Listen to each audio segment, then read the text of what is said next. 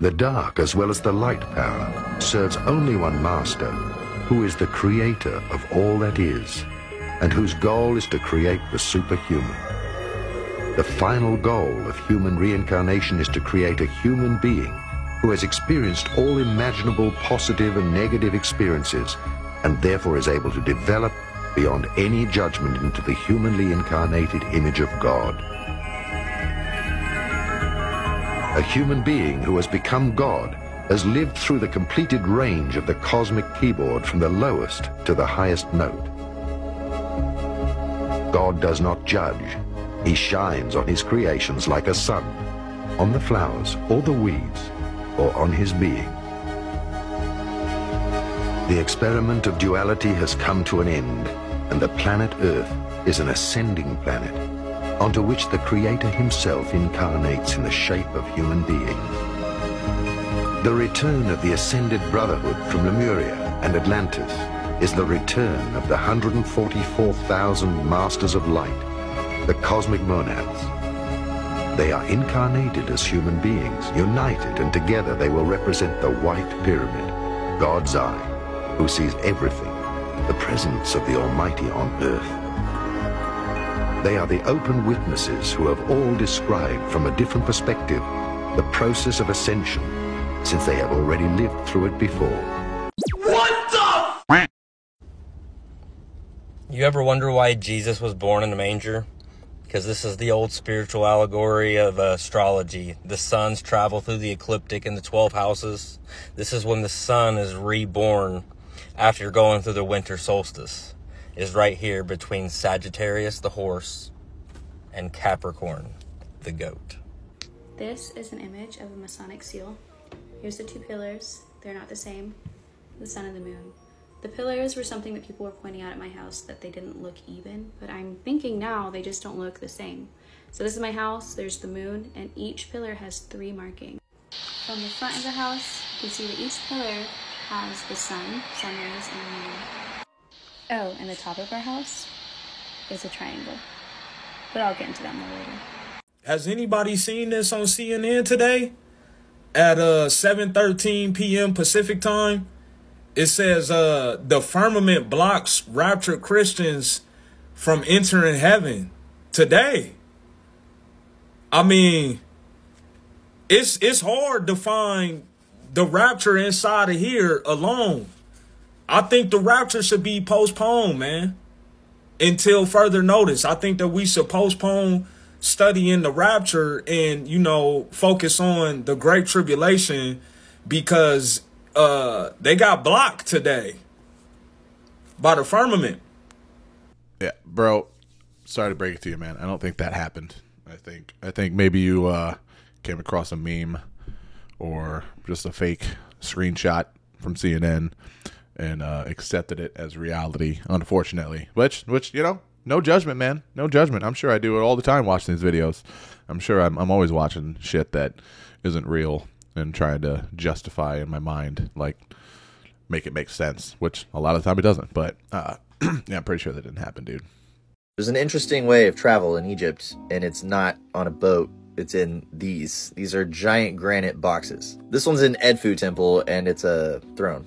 The temple itself shows you how to use these boxes for solar travel. You don't enter the temple from your temple, the two sides. You enter the temple from the center. Center is the corpus callosum that links the two hemispheres together. So symbolically, when you link the two hemispheres together, you earn yourself a wedget. Wedget comes out of the third eye, the one that can see the snakes. The wisdom of the snake is the physics of vibration today. Now the box is on the boat because the box carries you through the wormhole. That is the boat. That boat sits on the vibrations of the microcosm, the atomic, and the macrocosm, the galactic. So how do you interact with all this? The physical layers of your body are what you're inhabiting right now. The nervous system animates this matter using a mysterious force that science will not recognize. Closest analog that we have would probably be plasma. That invisible body is called the Merkaba. Mer being the light wave. The Ka and the Ba are your individual expression of the entire spirit of the universe. Merkaba is the vehicle used to surf those waves like Kelly Slater.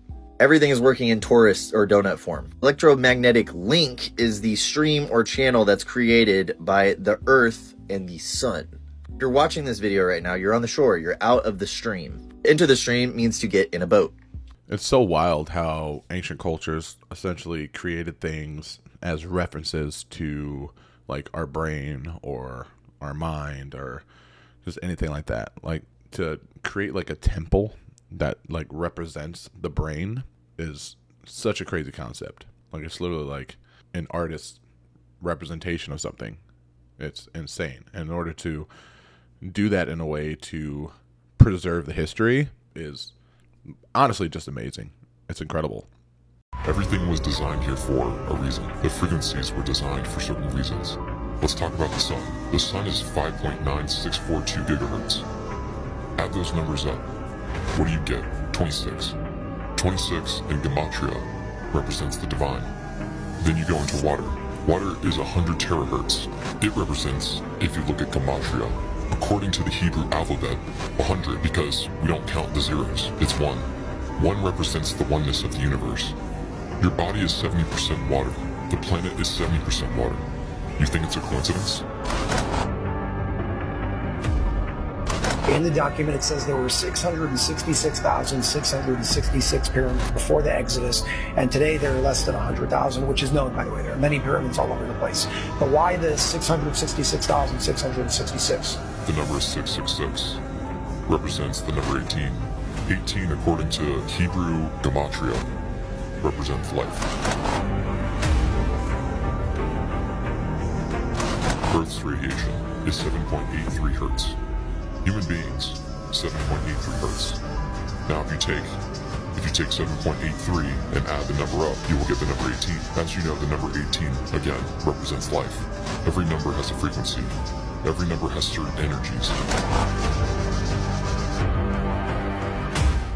Also, 666 in the Bible, I believe it says 666 is the number of man. It's like I don't know where the number of the beast thing came from, but I'm fairly certain the Bible says that 666 is the number of man, or number of a man, something along the lines of that.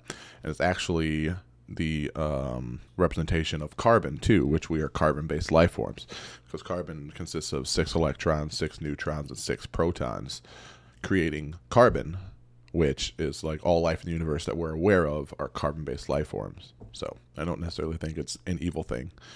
They told us that we are never, ever to fly over that hole, and we are never to discuss it again. What is that about? And does that have anything to do with all these other pieces that keep emerging, that there might be something archaeological in Antarctica?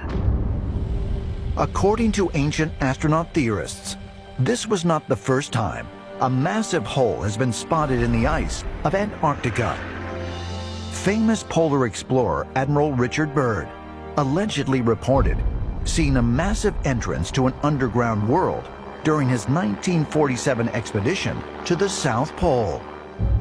Admiral Byrd made a lot of unusual statements, allegedly talking about a large opening at the South Pole that went deep inside the Earth, ice-free, and was inhabited by various sorts of aliens. What would happen if aliens attacked Earth?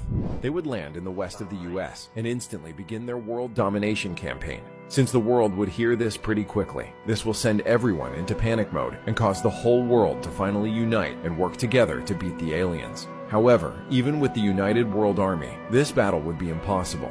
Aliens would have special weapons and spaceships which would demolish the human forces and take their whole land. The only thing humans could do is surrender, but that isn't the end of the story. Since the Earth would be inhabitable for the aliens, the only thing they could do is make a peace deal with the humans and leave the planet.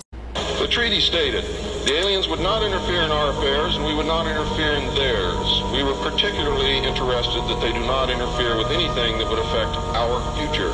We would keep their presence on Earth a secret. They would furnish us with advanced technology and would help us in our technological development. They would not make any treaty with any other Earth nation. They could abduct humans on a limited and periodic basis for the purpose of medical examination and monitoring of our development, with the stipulation that the humans would not be harmed, would be returned to their point of abduction, that the humans would have no memory of the event, and that the alien nation would furnish MJ-12 with a list of all human contacts and abductees on a regularly scheduled basis. It was agreed that each nation would receive the ambassador of the other for as long as the treaty remained in force. It was further agreed that the alien nation and the United States would exchange 16 personnel each to the other with the purpose of learning each of the other. The alien guests would remain on Earth, and the human guests would travel to the alien point of origin for a specified period of time.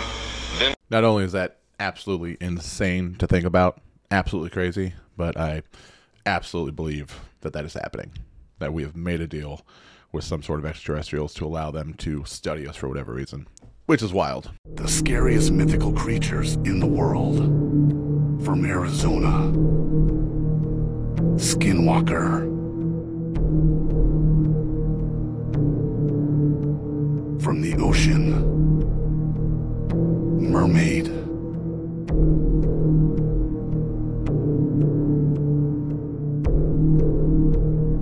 From Japan, Tick-Tick.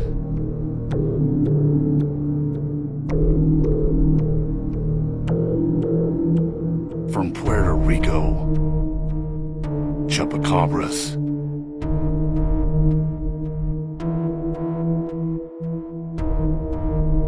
From the ocean, CHTULHU.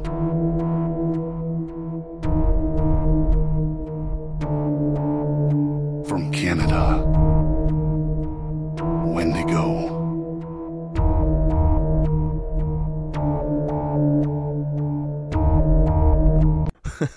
I didn't realize I was an AI voice until it couldn't pronounce Cthulhu. Oh man, that's funny. Here's what the Bible really says about the apocalypse. Thousands of years ago, God destroyed the earth with water, but next time it will be with fire. Fire will rain from heaven, and the earth will melt with intense heat. However, the Bible reveals something even more shocking. It prophesies the release of the 4 horsemen who will bring death, destruction, famine, and chaos across the world, spreading fear and despair. Wars, plagues, and natural disasters will increase, signaling the approaching end times. People will be deceived by false prophets, and nations will rise against each other. If you believe we're living in the last days and the Bible's message is real, follow now and type Amen in the comments. Don't forget, Jesus' return is closer than you think. Amen. Now share this video with someone you love so God can protect them. Yeah, I don't want any of that to happen, but all of that's already happening. So, oh man. I mean, can't we all just get along? Can't we all just be good to each other? Just be a nice person, help one another, not take advantage of each other, not be mean to each other, be realistic. I mean, that's the world I want to live in. I don't know about you, but we got a lot of work to do.